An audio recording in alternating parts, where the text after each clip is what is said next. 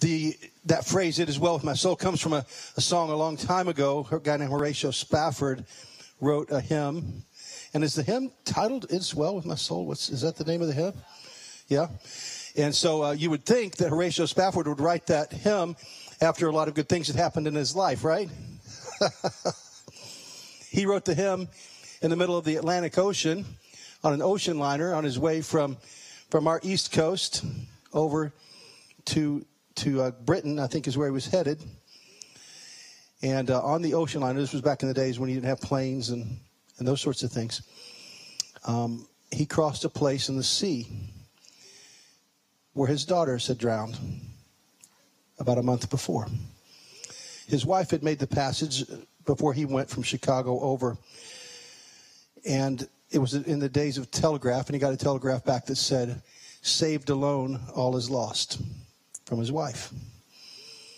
When he came to that same place in the ocean, he penned the words to that song, "It is well with my soul." That's pretty amazing, right? I don't know if I could have done that.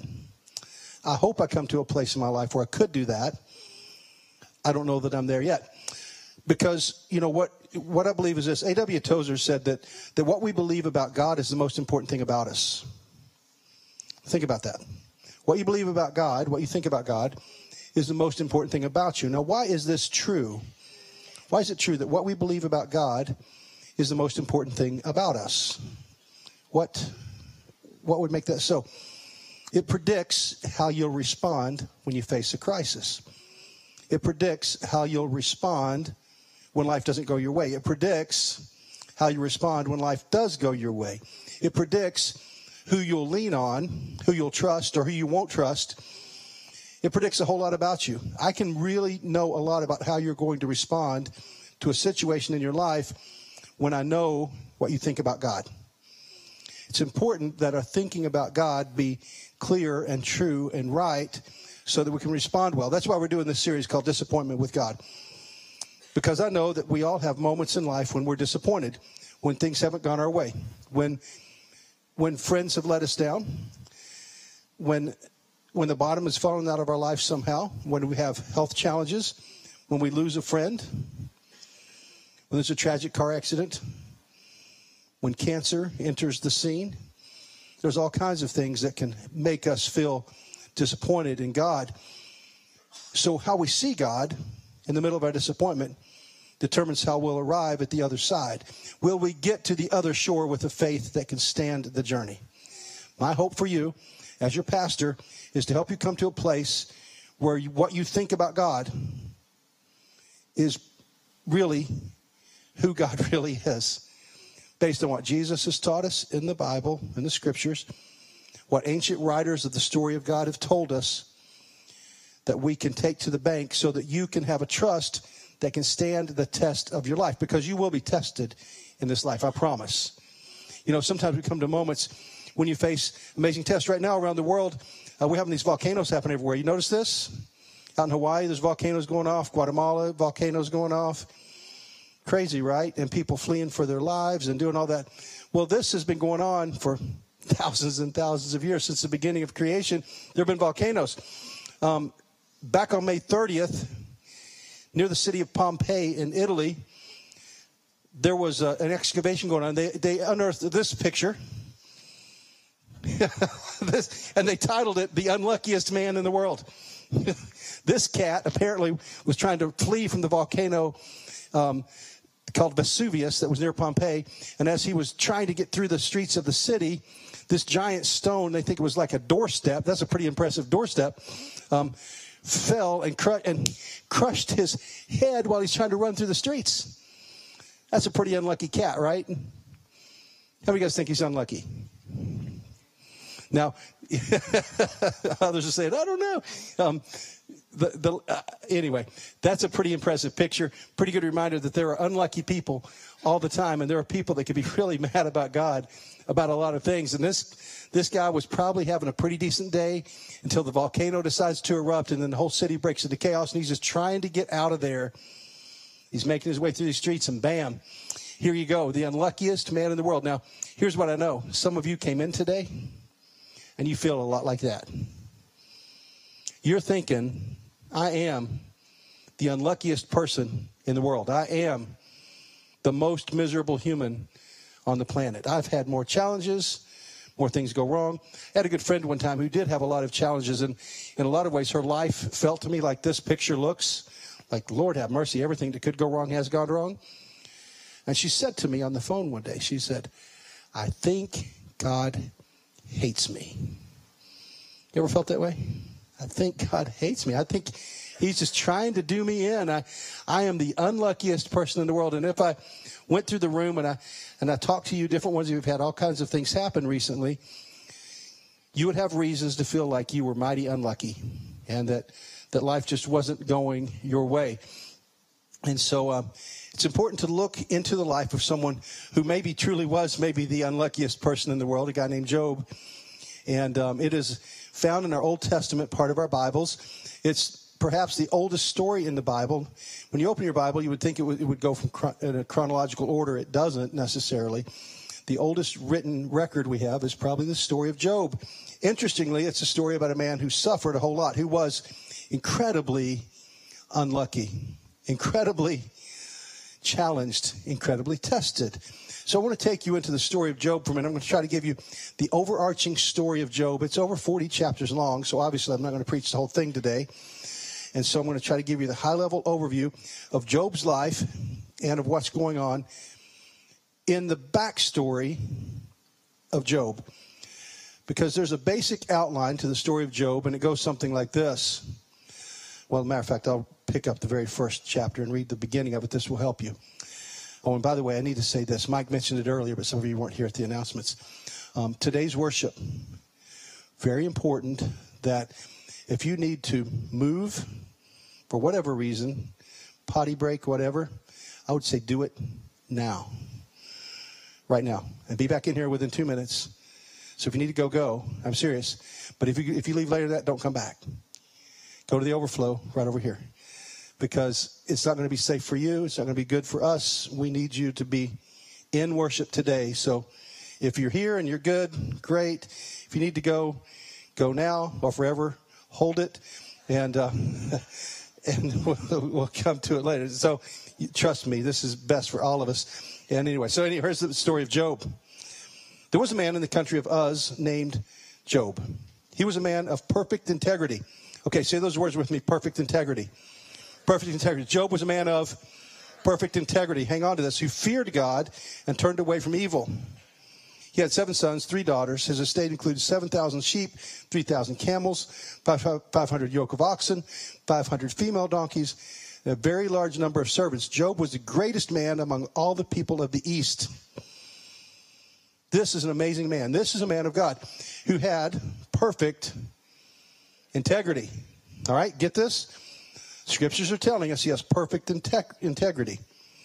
Then we skip down, verse 6. You need to see the backstory and what's about to go on in Job's life. One day, the sons of God came to present themselves before the Lord, and Satan also came with them. They came to present themselves before the Lord, and then Satan also came with them. The Lord asked Satan, "Where have you come from?" "From roaming through the earth," Satan answered him, "and walking around on it." Then the Lord said to Satan, "Have you considered my servant Job?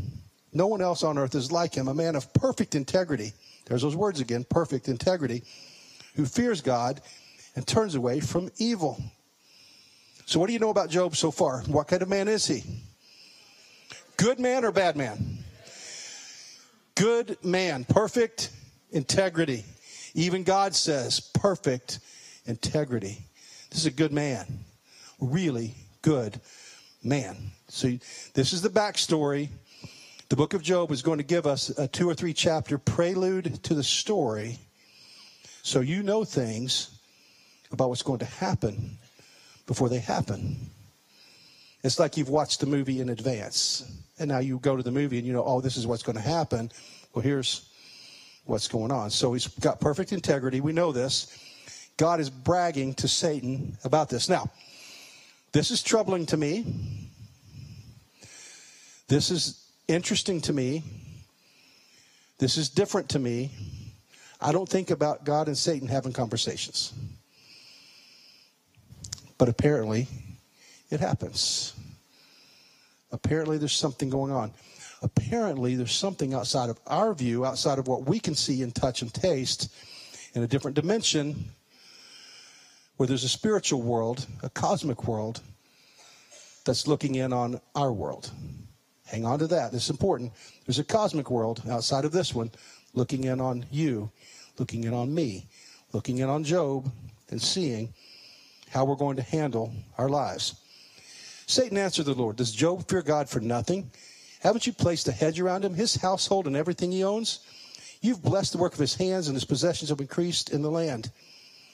But stretch out your hand and strike everything he owns, and he will surely curse you to your face.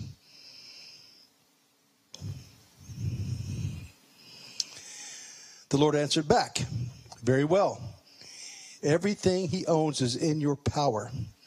However, you must not lay a hand on Job himself. So Satan left the Lord's presence. One day when Job's sons and daughters were eating and drinking wine in their oldest brother's house, because they got together and had feasts every night, all these brothers and sisters, they loved to hang out and be together.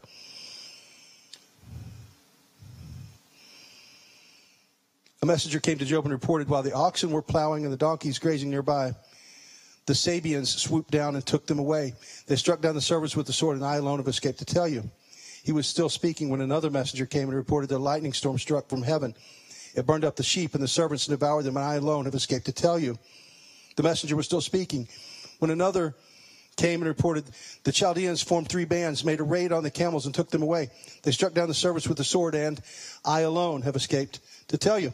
He was still speaking when another messenger came and reported, your sons and daughters were eating and drinking wine in their oldest brother's house. Suddenly a powerful wind swept in from the desert and struck the 4 corners of the house. It collapsed on the young people so that they died, and I alone have escaped to tell you. Then Job stood up, tore his robe, and shaved his head. He fell to the ground and worshipped, saying, naked I came from my mother's womb, and naked I will leave this life. The Lord gives, and the Lord takes away. Praise the name of Yahweh. Throughout all of this, Job did not sin or blame God for anything.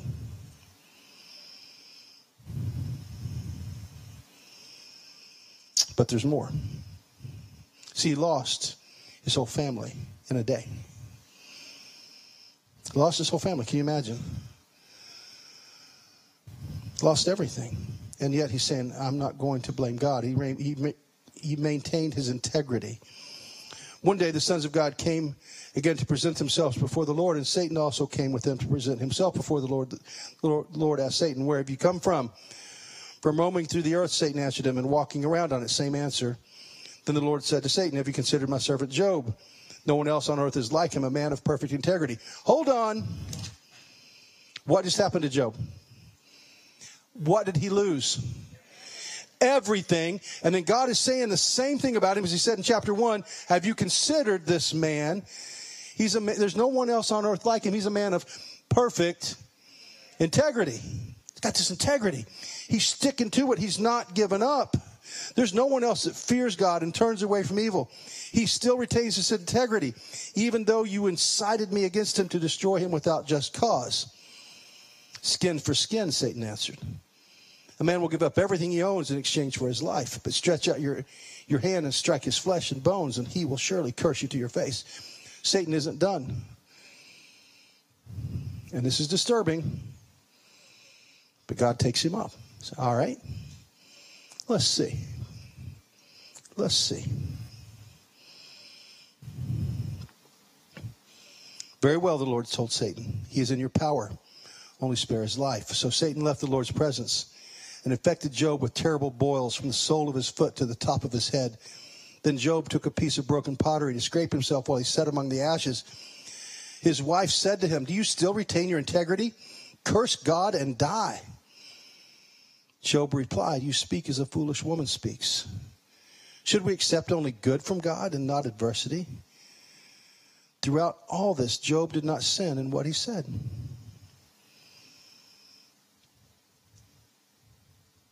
It's pretty amazing. You see, something cosmic is going on.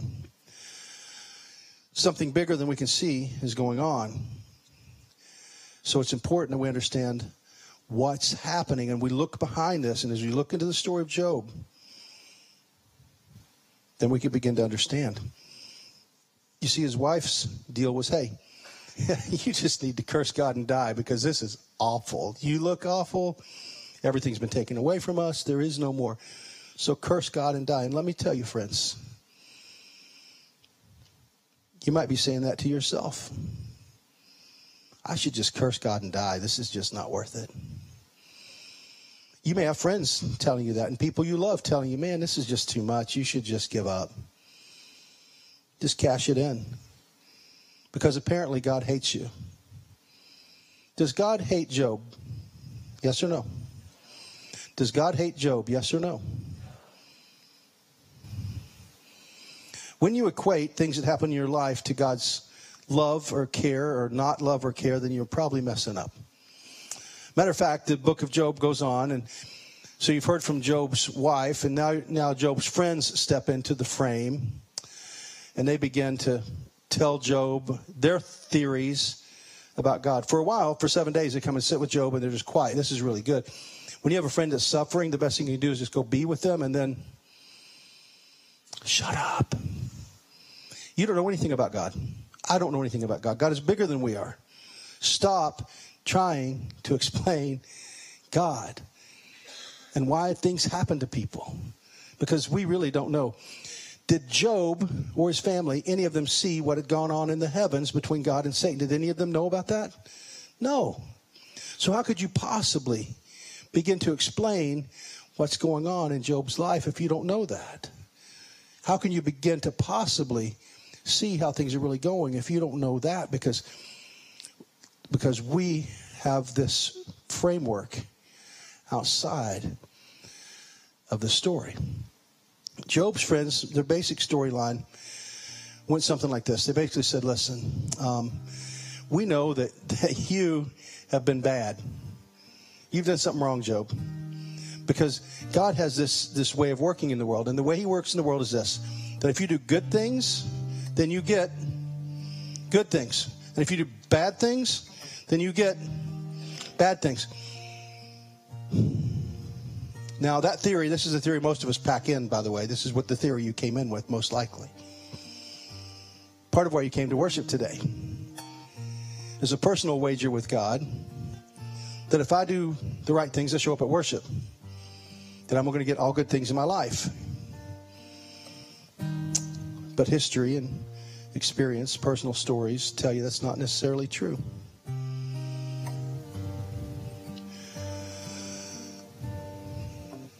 Because remember what God said about Job. He's a man of perfect integrity. He's a man that fears me. Something about Job's response mattered to God. It mattered in the heavens. It matters in the cosmos. How would Job respond to this crushing test he was given? What would he do? Somehow, God was very interested in Job's response. Job's very interested. God is very interested in your response too. How will you respond when times of testing come? When hard times come, will you believe the lie that only good things happen to good people and only bad things happen to bad people? You see, Job's friends spent chapters and chapters of the book of Job trying to convince him that he had been bad, he had done something wrong. But he hadn't done anything wrong. We know this.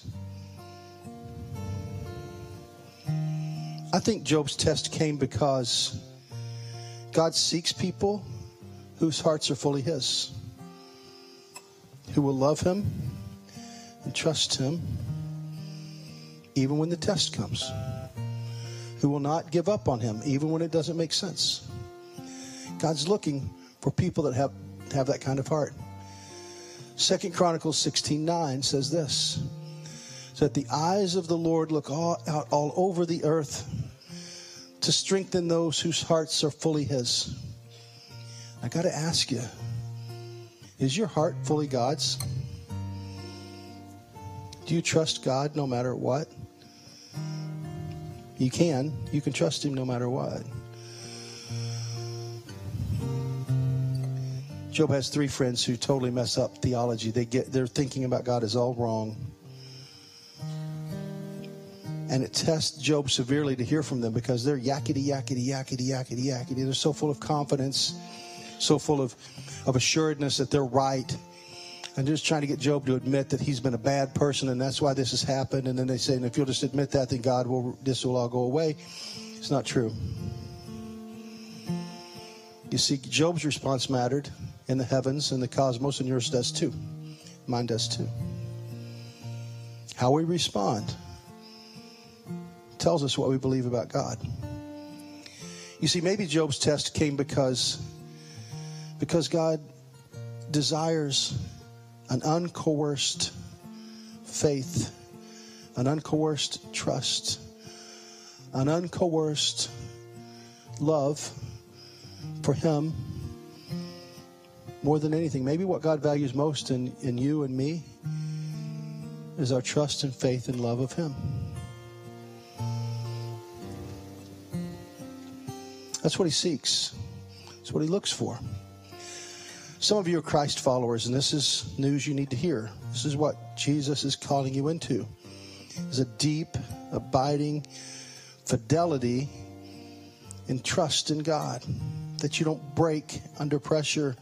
That you don't cut and run. But you maintain a faith in God no matter what's happening in life. This is the kind of faith that we're called into as Jesus followers. Some of you will use a message like today's to turn away from God. You'll say, well, if that's how God is, then I'm just taking my ball and going elsewhere. And you can. But let me ask you a question. Where are you going? You got a system that's better? You got an idea that's better? You could choose atheism. There is no God. You could choose that. But let me just tell you, let me be honest. I've seen too many people near the ends of their life. You're going to have a whole lot of faith to maintain a faith that there is no God. To maintain that view on a deathbed when you're facing the unknown and eternity, and to maintain a position there is no God because I don't like how He runs the universe. Well, just by saying you don't like how He runs the universe, you're admitting there is a God. So what are you going to do? How will it be for you? Will you trust Him? Job was put to this severe test. His friends tried to explain it was because he had been bad. He wasn't bad. Job's being tested because God wants to see, is he truly mine? Does he truly trust me? You may face some tests in your life. Sad to say, because God wants to see, will you trust Him? Will you love Him? Will you believe in Him even when it's the darkest? These tests of faith bring us to dark places in our lives, places where we feel like God's not there, there's no light. And as I studied for this, it made me think of the old-timey 35mm cameras. You guys remember these? And you would load it up with film. You remember getting those little film canisters? Usually they were yellow, and you take that film and you would like run it across a spindle. Then you would crank it up a little bit. Then you would take your pictures. But then it wasn't like today where it's like, oh, you can see your picture right away. This is like so old school. You guys can't even believe it's happened that I'm even talking about it. But you would take that, you would roll the film back into the canister. Then what would you do with it? You take it somewhere to be developed. Guess what they had to do to develop the film? They had to take it into a dark room to be developed. Our faith often requires a dark room, a place to be developed. That's hard. This is hard news for me to give to you. But if you don't know how life really works and what God is up to sometimes, you are going to be so brokenhearted, so upset with God so many times. You're going to struggle in ways that are just unbelievable. The dark room isn't to crush you. The dark room is to develop you. It's to develop you, to bring out all the colors of your life, to bring out all your faith. I can tell you, from those who I've seen go through the dark rooms of life and maintain their integrity and hang on to their integrity in God, what comes out the other side is magnificent. The most abundantly beautiful lives you've ever seen. So the test isn't to crush you. The test is to develop you. The test is to bring you to a place where you can trust God in the middle of anything. Now, there were the first three friends that came. Then there was a friend named Elihu who comes to Job, and he begins to talk to Job. And Elihu's basic train of reasoning is this: Job, you're not perfect. You're just not perfect. I know you're really good, but you're just not perfect. And he says, but God is perfect. He said, you need to maintain your integrity, basically. And Elihu gets it kind of right.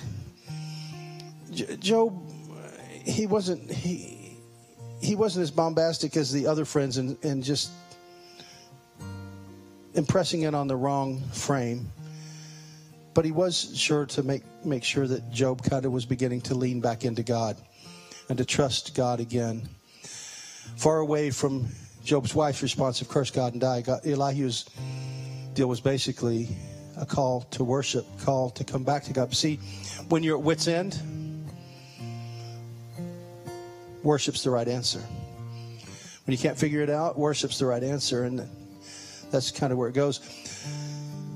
The best way to sum up Elihu's speech, I thought, was to bring it from a New Testament perspective. And 1 Peter 16, or 1 Peter 1, 6 and 7 says this: you rejoice in this, though now for a short time you have had to struggle in various trials, so that the genuineness of your faith, more valuable than gold, which perishes though refined by fire, may result in praise, glory, and honor at the revelation of Jesus Christ. You see, these tests, these dark rooms, these places we go to are to develop our faith. They're to make us more faithful, more connected to God, more loved by God, not less loved by God, not judged by God, not left alone by God. But this is what I know too. In our disappointment can slide into bitterness.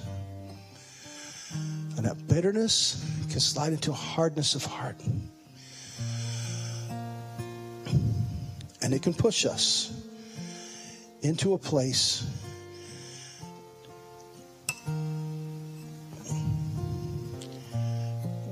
where we just, not only do we not trust Him, but we hate Him.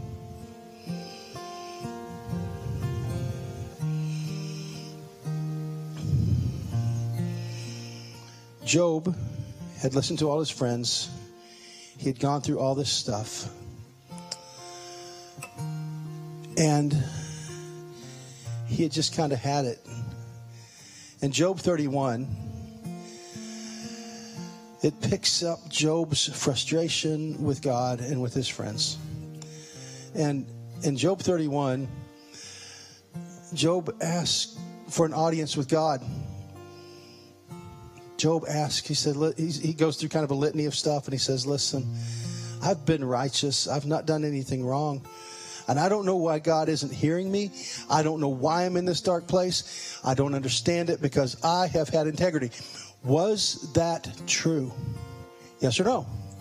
Yes, the Bible has given us the frame ahead of time. We see what's going on behind the scenes. Yes, he was right. Yes, he was right.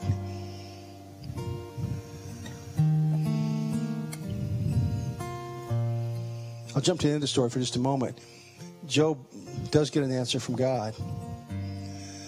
And before Job answered, part of the answer to Job was God addresses Job's friends.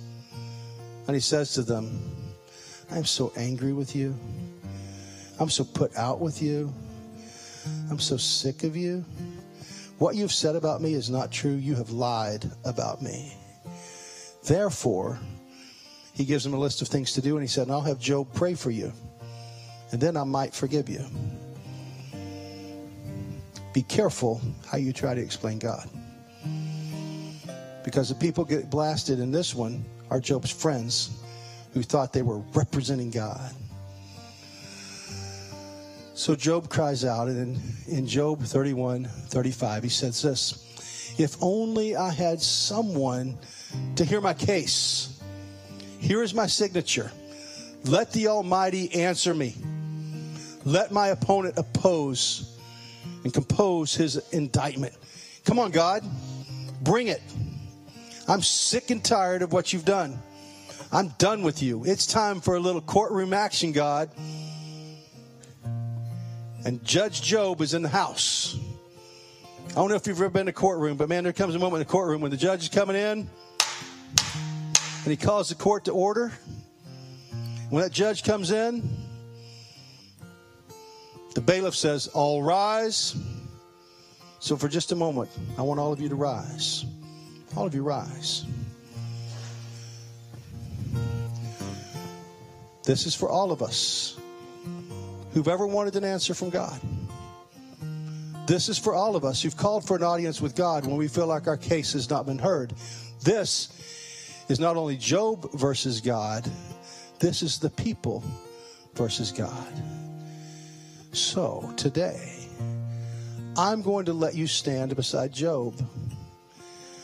And I want you to hear God's response to Job. When Job calls for an audience with God, he finally gets one.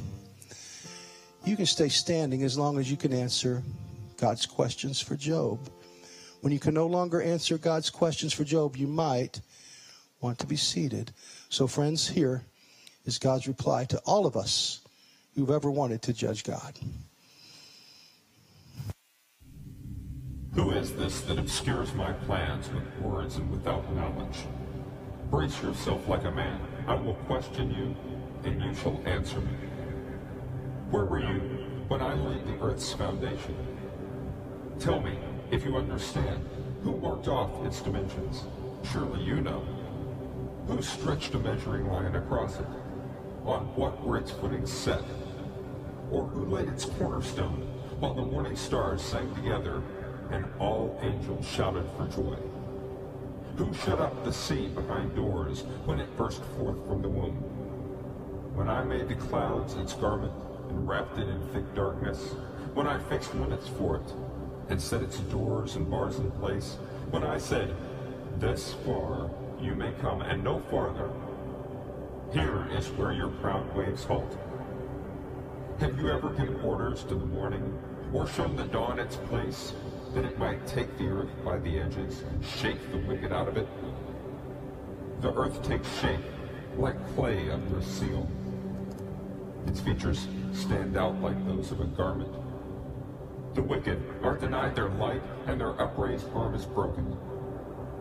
Have you journeyed to the springs of the sea, or walked in the recesses of the deep? Have the gates of death been shown to you? Have you seen the gates of the deepest darkness? Have you comprehended the vast expanses of the earth? Tell me, if you know all this. What is the way to the abode of light, and where does darkness reside? Can you take them to their places? Do you know the paths to their dwellings? Surely you know, for you were already born. You have lived so many years. Have you entered the storehouses of the snow, or seen the storehouses of the hail, which I reserve for times of trouble, for days of war and battle? What is the way to the place where the lightning is dispersed, or the place where the east winds are scattered over the earth? Who cuts a channel for the torrents of rain, and a path for the thunderstorm? To water a land where no one lives, an uninhabited desert, to satisfy a desolate wasteland and make it sprout with grass? Does the rain have a father? Who fathers the drops of dew? From whose womb comes the ice? Who gives birth to the frost from the heavens, when the waters become hard as stone, when the surface of the deep is frozen? Can you bind the chains of the Pleiades? Can you loosen Orion's belt? Can you break forth the constellations in their seasons, or lead out the bear with its cubs? Do you know the laws of the heavens? Can you set up God's dominion over the earth? Can you raise your voice to the clouds and cover yourself with a flood of water? Do you send the lightning bolts on their way? Do they report to you, "Here we are"? Who gives the ibis wisdom? Or gives the rooster understanding? Who has the wisdom to count the clouds? Who can take over the water jars of the heavens when the dust becomes hard and the clods of earth stick together? Do you hunt the prey for the lioness and satisfy the hunger of the lions when they crouch in their dens or lie in wait in the thicket? Who provides food for the raven when its young cry out to God and wander about for lack of food? Do you know when the mountain goats give birth? Do you watch when the doe bears are born? Do you count the months till they bear? Do you know the time they give birth? They crouch down and bring forth their young. Their labor pains are ended. Their young thrive and grow strong in the wilds. They leave and do not return. Who let the wild donkey go free? Who untied its ropes? Will the one who contends with the Almighty correct him? Let him who accuses God answer him. Then Job answered the Lord, "I'm unworthy. How can I reply to you? I put my hand over my mouth. I spoke once, but I have no answer. Twice, but I will say no more." Then the Lord spoke to Job out of the storm. Brace yourself like a man. I will question you, and you shall answer me. Will you discredit my justice? Would you condemn me to justify yourself? Do you have an arm like God's? Can your voice thunder like his? Then adorn yourself with glory and splendor, and clothe yourself in honor and majesty. Unleash your fury and your wrath.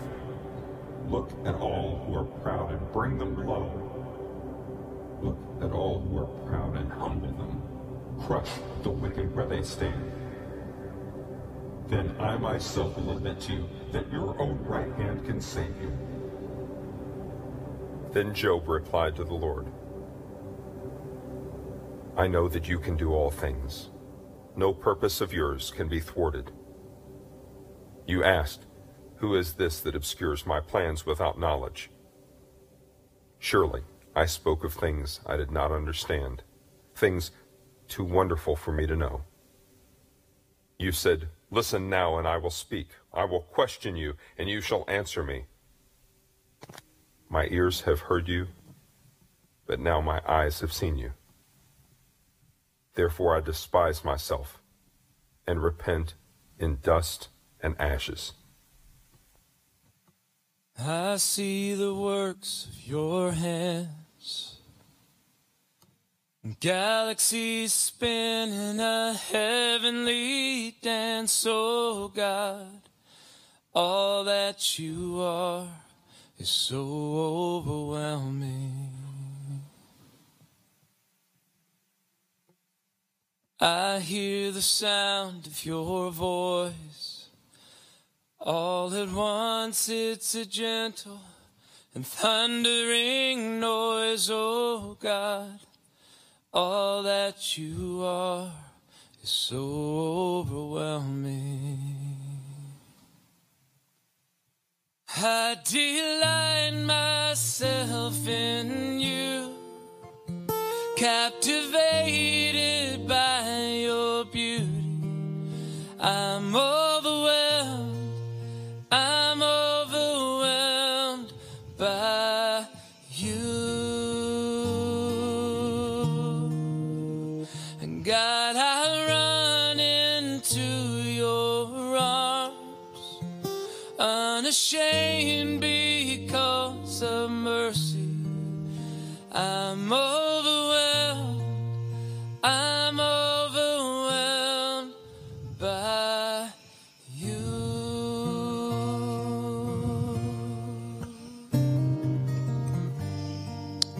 You know, I know that many of us come to a place where we feel Like maybe we're the unluckiest people in the world. It leaves us with lots of questions. Ask your questions, but maintain your integrity. It leaves us in a place where we could become bitter, but please don't become bitter. Please return to worship. When you're at wit's end and you don't know what's going on, return to worship. There is more. Your response to God matters to God more than you know. He's looking for those whose hearts are completely His. He wants to step into your life. He wants to strengthen you and encourage you and bring you through. At the end of the story of Job, Job has twice as much as he had before. Everything was restored. His future was better than his past had been. But he maintained integrity. He didn't give up on God. And I don't want you to give up on God either. And today, I hope, if you've been tempted to be the judge of God, that maybe today you would hang up your judge's robe and you would just worship. That we could return to worshiping God and stop being God's judge.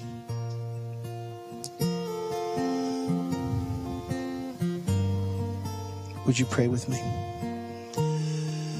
Father, help us now to shift from being judges of you, people who proclaim to know all things, to understand our real place in the universe, and our real place as those who are created and not as the Creator.